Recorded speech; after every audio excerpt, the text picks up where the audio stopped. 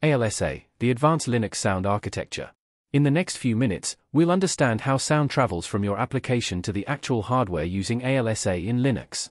It's a software framework and part of the Linux kernel that provides audio and MIDI functionality. It allows programs to play and capture sound through sound cards, and also controls things like volume and mixers. Whether you're playing music, recording audio, or handling digital sound, ALSA is doing the job under the hood. Let's look at the ALSA architecture from top to bottom. It's divided into two main parts, user space and kernel space.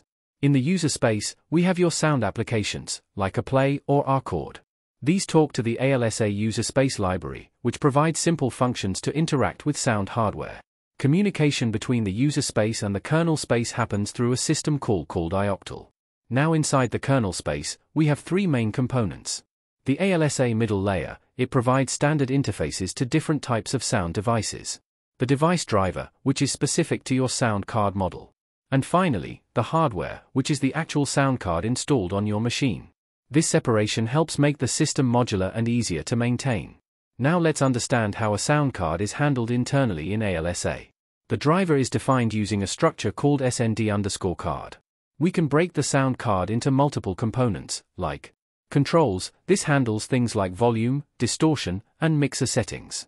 PCM, this stands for pulse code modulation, and it deals with actual audio playback and recording. Timer, used for audio timing and synchronization. MIDI, for musical instrument digital interface support. And additional custom components as needed. These components communicate through an underlying interface such as PCI or USB. To summarize, ALSA is the heart of sound on Linux. It connects your applications to your sound hardware using a layered approach, with clear separation between user space and kernel space. Understanding ALSA is key for anyone working with embedded audio, device drivers, or professional audio software on Linux. Thanks for watching, and stay tuned for more Linux internals explained simply.